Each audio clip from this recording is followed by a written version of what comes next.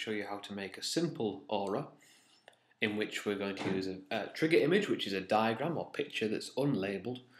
The overlay is going to be some labels, and then we're going to add a hyperlink so that when we tap the aura, it's going to take us to some rich digital content.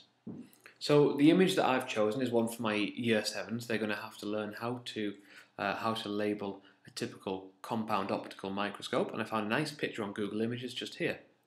So what I'm going to do, I'm going to download that to my downloads, and then let's just import that into something like Keynote, something we can use to label up the different parts of the microscope. I'm totally on Mac, but I'm sure you'll find something similar on Windows. I'm going to put that nice and central, and I'm going to start labeling this up with some text boxes. Now, I don't like that text, so I'm going to change it, something more interesting, and let's also make that a little bit more visually engaging as well. Let's make all the text orange, and let's put a box around our labels. So these ones look quite nice and clean. So let's get started. Let's label this. So at the top we've got the eyepiece lens. Probably better make these a little bit smaller. We can resize these once we get inside the Aurasma Studio. Just copy and paste a couple of these. Let's have the objective lens, which is going to be over here. Let's just batter a few more of these. The stage, it's quite nice. Have a look. Coarse focus wheel. There we go. And then fine focus wheel. Move that over here. Oh, I'm in the way of it here. Never mind. And this is going to be the light source. Just down. Let's put that here. Okay. From there, what I'm going to do is I'm going to take a screenshot of this area here, but before I do that I should really add some arrows onto this. So let's add some arrows, make sure we're labelled up nice and clearly. Let's make those a little bit thicker so we can see what we're actually pointing at, and probably better change those to orange so they'll show up just a little bit better. So the stage is going to be there. Let's copy and paste these arrows and move them around just a bit. So there's our light source. Very nice. And what else have we got here? The fine focus wheel is always the small one. The rough focus wheel is the larger one. The eyepiece lens is where you put your eye, so let's put that there. The objective lens is the one where we can select the different magnification. There we go. And I think that should probably just about do it. Now it's a case of taking a screenshot. Let me just move this webcam shot out the way so I don't get in the way. I'm also going to delete the image, crucially, because we don't want the image in the overlay, otherwise it'll look ridiculous. So, on Mac it's dead easy. You can just grab a screenshot of any given selection. I'll bring me back in the shot there. And that's going to take that over to the desktop. See a little screenshot over here. I should probably also move my microscope image onto the desktop.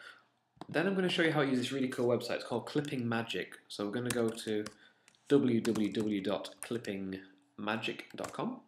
There we go. This is a really great tool for removing backgrounds from objects, so from images. So it's really nice for making a transparent overlay, which is especially useful in Aurasma. So let's drag and drop that over here.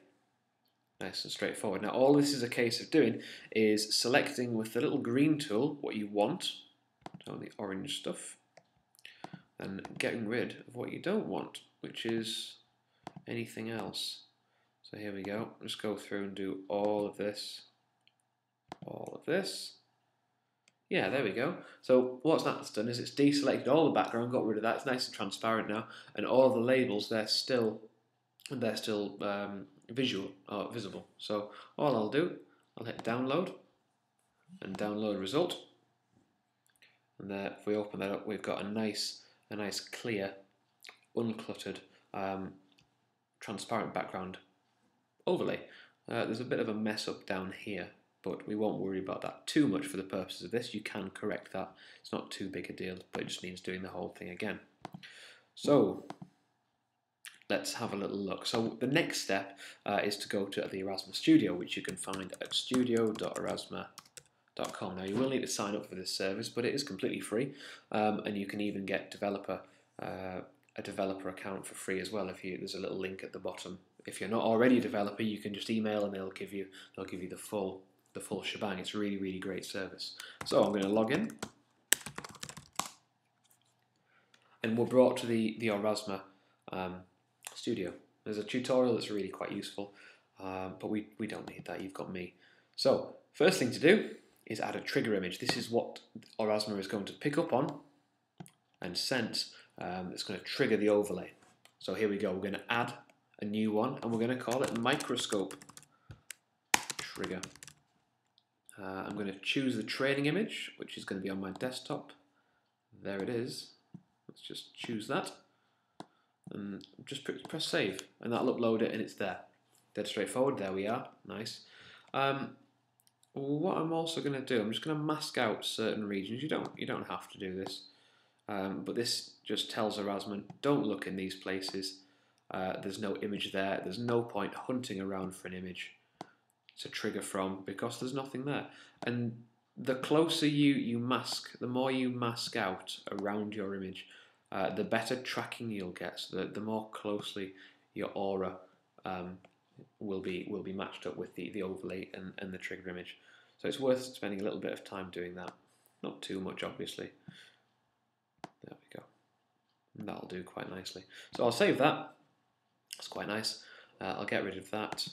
And the next thing to do, I'm going to add the overlay. So that's going to be the labels with the transparent background. So wait for this to load up. And all you're going to do, you're going to hit add new, or give it a name, so microscope labels. Going to choose the type of overlay. You can have videos, you can have images, you can have web pages, you can have 3D models. For this one, it's just nice and straightforward. It's an image. Going to browse for that, and lo and behold, there it is. Upload that, and press save. Brilliant. Done. So final stage is to bring those two parts together, the overlay and the trigger. And that creates an aura. So just go add a new aura. I'll call it microscope labels. I'm going to choose the trigger image from the list. So once those loaded, I can just search and just go microscope. There we go. I'm going to add it to whichever channel I want. I have more than one. I'm just going to add it to Mr. Pollock's channel. There we go. I'm not going to put any time restrictions on because I want my students to be able to access it whenever. Don't want to limit their learning. I'm going to add an overlay. Where are we? And once this is loaded again, I can just search. I can type microscope. Oops, microscope. There we are. Now you'll notice it doesn't quite line up, so what I'll have to do is a little bit of rearranging. Just stretch this to make sure that it's labelling the correct places on the diagram. It may look a little bit fuzzy in this window, but trust me, as soon as it gets into Aurasma, it will be crystal clear. So, yeah, that'll do quite nicely. Maybe a little bit more that way. There we go, that'll do lined up. For the purpose of this demo, it's fine. And you can just press save now, and that would be it done. But we're going to take it that little bit further. So we're going to say, okay, we're going to add an action to that overlay. And we're going to choose from this list. Overlay is tapped, double tapped, faded in, yada, yada, yada. I'm going to choose when an overlay is tapped. Okay. And the default action for that is to load a URL. So what I'm going to do, I'm going to do a little bit of Googling. So label, let's have a look.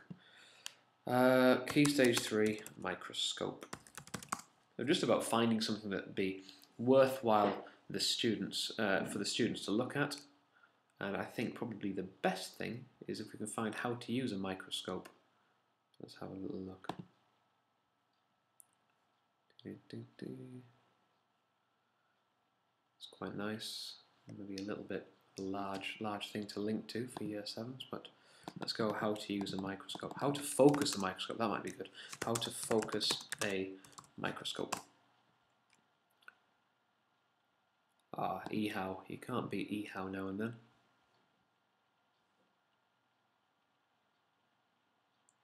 There we go. Not as visual as I might like. Sometimes it takes a little bit of hunting around to find something. That might do. That's a guide on how to use a microscope. That'll do for the purpose of this. So we're going to link that. All it's a case of doing is copying the URL down to here and then hitting save.